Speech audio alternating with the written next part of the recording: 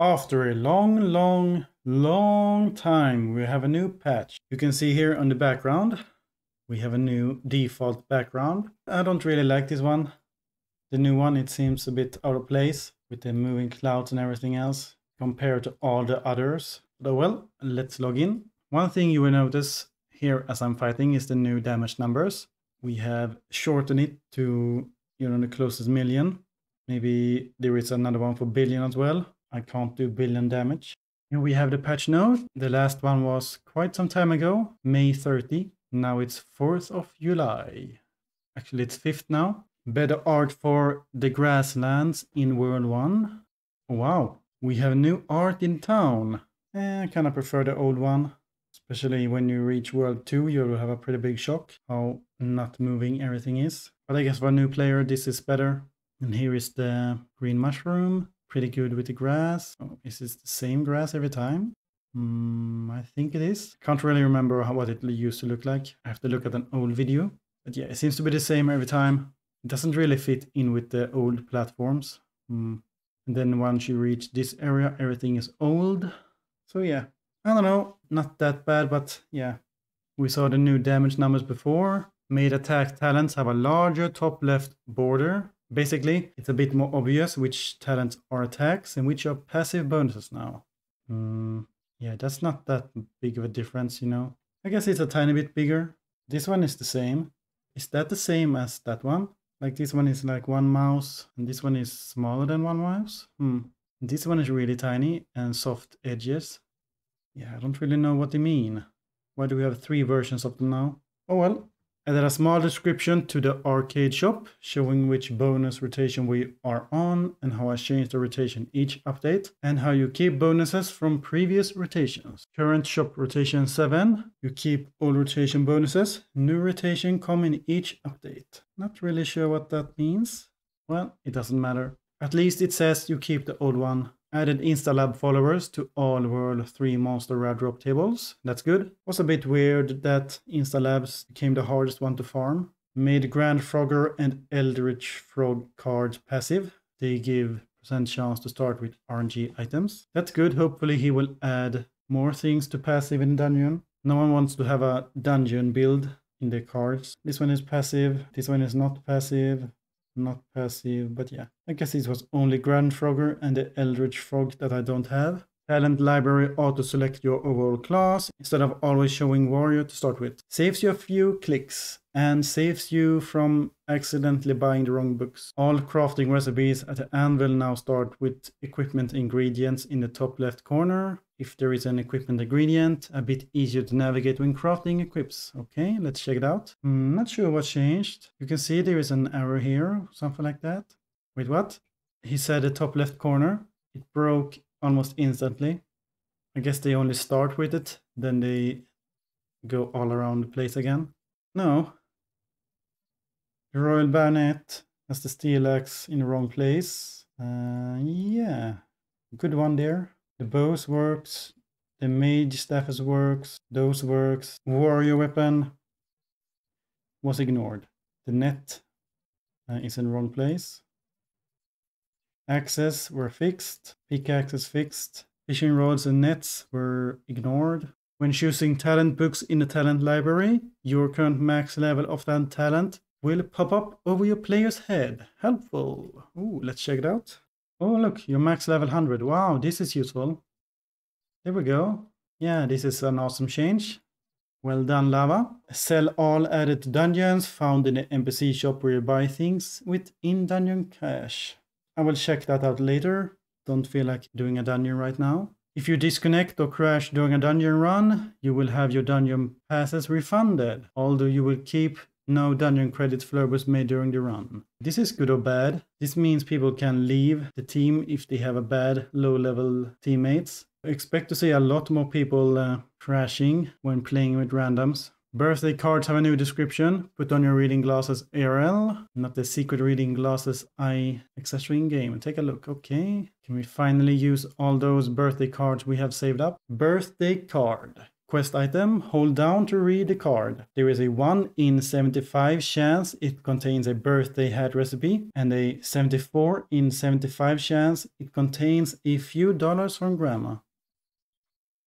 And we got 214 coins. Thank you, grandma. Cauldron boots now max out at level 170, and we'll have a golden max level text underneath to honor your amazing accomplishment of real merit. Anyone who has above level 170 will have their levels reduced down to 170. Added storage chest 14 to the middle desert rare drop table mafiosos mashed potatoes.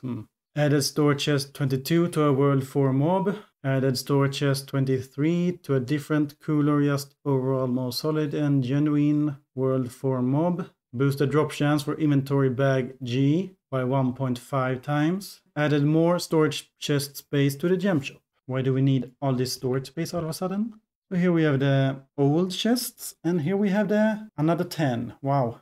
I guess I can buy one. There we go. Don't buy them all at once, buy them as you need them. There we go, lots of space. Oh, we haven't even used it yet. Interesting.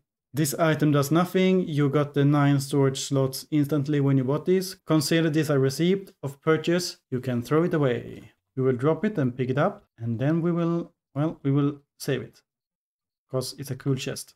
Bug fixes. Fixed an error where blobfish critters would sadly disappear after being unlocked, never to be seen again. They will no longer do such a thing, and I need to add that this was my fault and not the blobfish's fault. They would never choose to abandon you like that. Fixed a graphical issue where the VIP library could visually show up if interacted with even if you hadn't unlocked any VIP membership. Overwhelmed golden egg, the pet breeding upgrade, now correctly gives it bonus. Its bonus would also change slightly. The type of bonus is the same, the numbers are a bit different. Fixed an issue where using a talent reset potion or a star talent reset potion would also reset the other talent presets. This will no longer happen. Party starter wizard tower. Now as a functioning second trait of all towers in the entire map get 50% damage. Ooh. Party starter just got really good. Fixed a frog dungeon desunk issue where other people would drop eldritch rib cages, but they wouldn't count for other people. Now it works.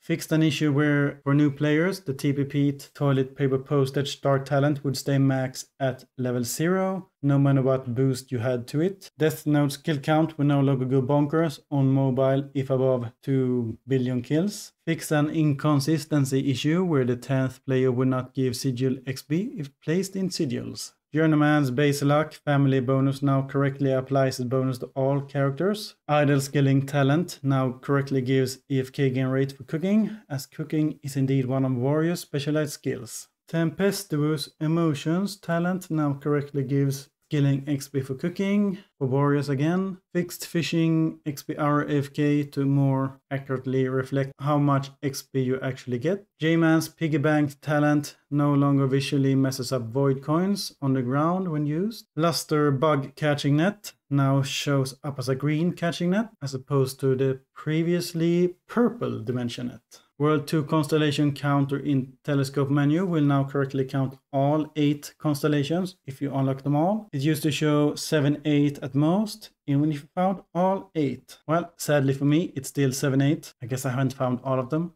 Fix the display of rarity upgrade for pet breeding to not display a weird number if you have gilded shells achievement unlocked. Construction HUD building bars will no longer show up for empty spaces. In other words, HUD bars will only show up above actual construction projects you have unlocked. Okay. Fixed XP and pet enemy fight HP and cauldron boosting display beyond 1 trillion. Damn.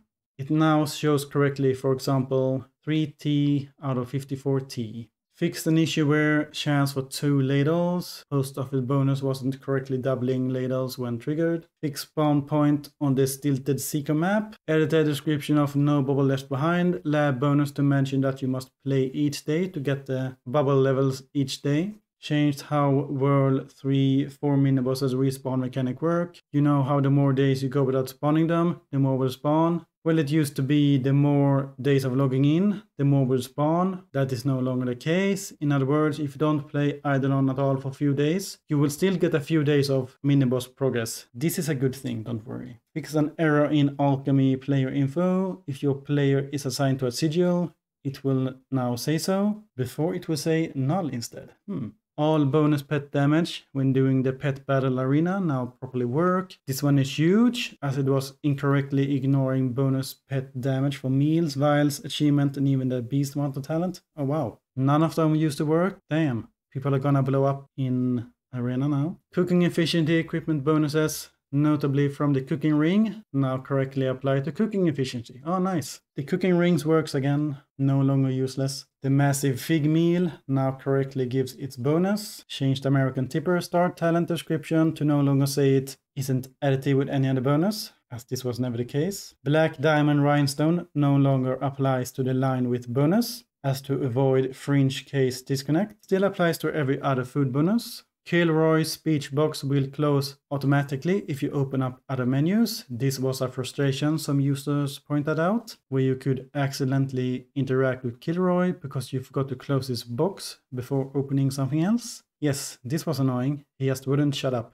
Fixed an issue where 2 timestamp bonuses lab bonus wouldn't work until you swapped characters. Oh wow. It now works instantly when you open a game, as it should. Yeah, pretty damn good bug fix. I would say this is a very good patch. Most people have been crying for quality of life and bug fixes for a long time. We finally got some. Anyway, that's it for this little patch.